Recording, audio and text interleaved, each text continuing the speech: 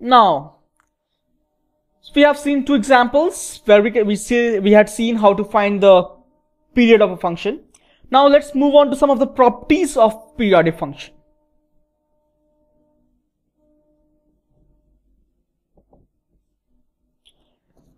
Let's say fx is a periodic function with period t.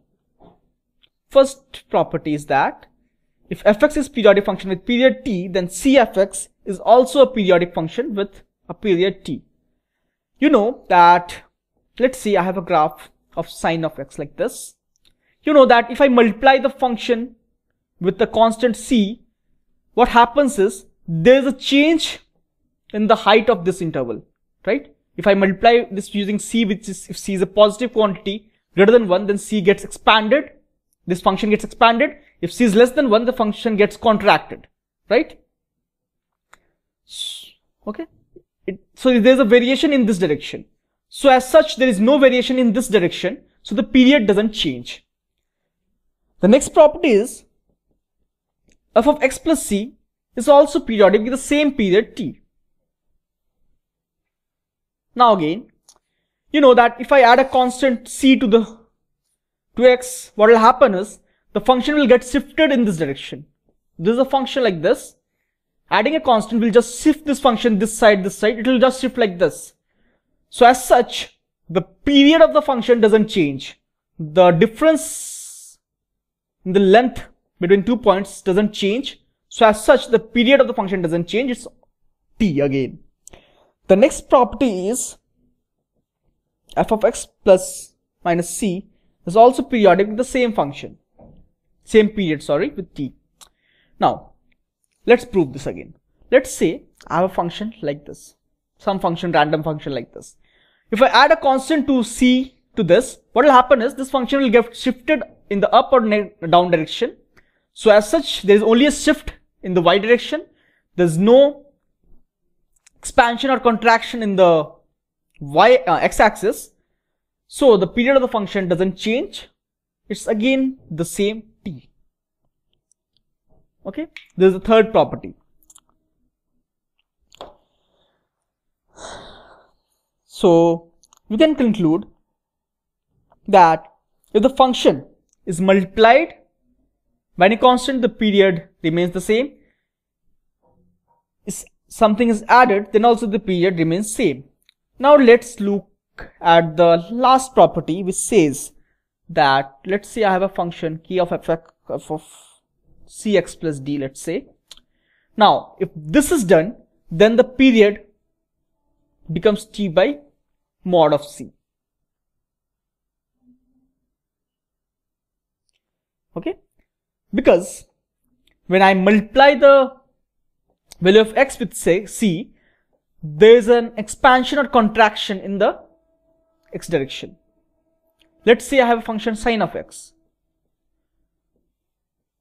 The graph is, this is pi, this is 0, this is 2 pi. The graph is like this. But if I have a function like sine of 2x,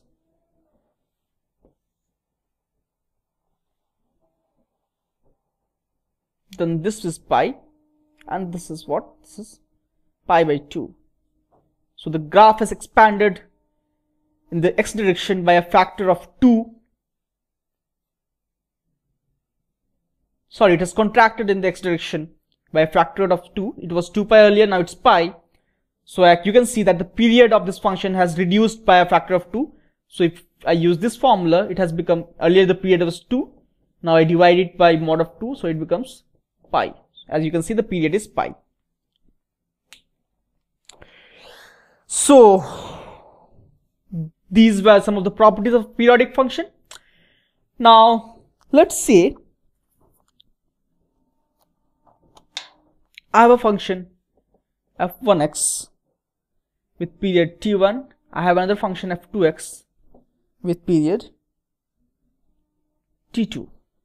Now if I have something like, let's check x as a of f1x plus b of f2x, then the period of this h of x is nothing but LCM of t1 and t2.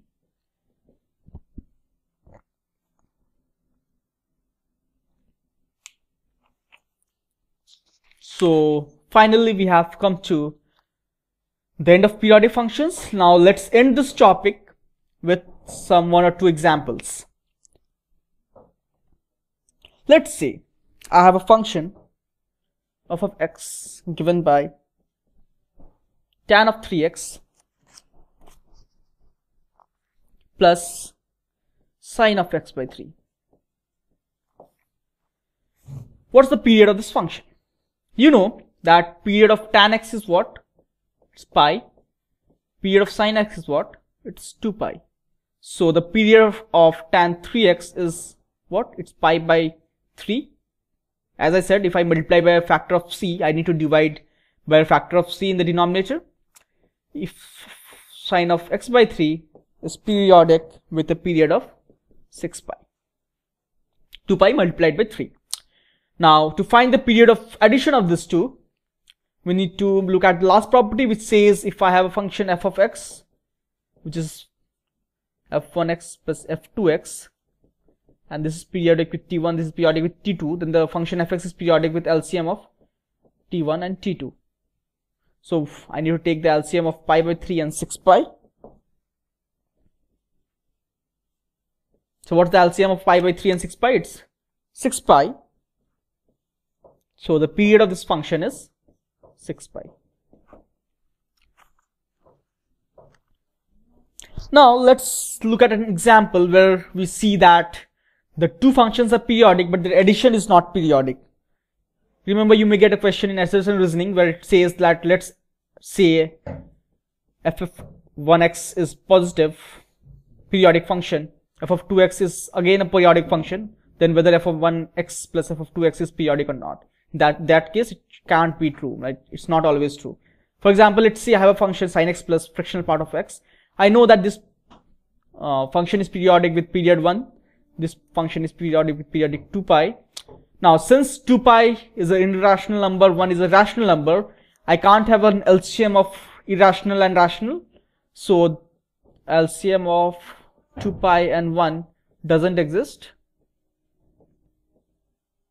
So I can say that f of x is not periodic.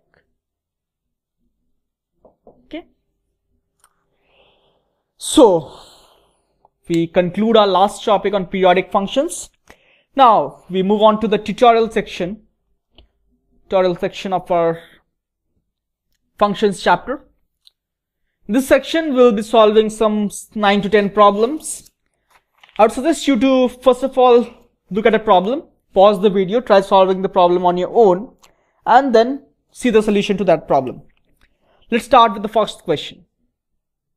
The first question, I'm asked to find the domain of the function, which is given by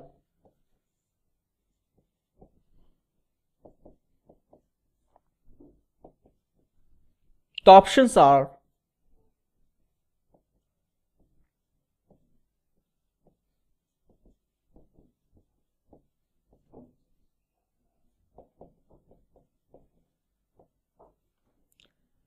and the fourth option is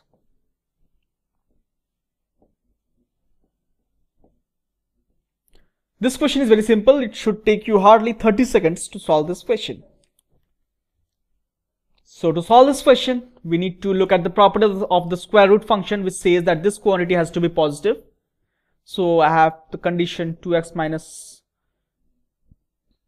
1 greater than equal to 0. This gives me x greater than equal to half, and this gives me x less than equal to 3 by 2. So the period of this function, or the domain of this function, sorry, is half to 3 by 2. So the option which is correct is D.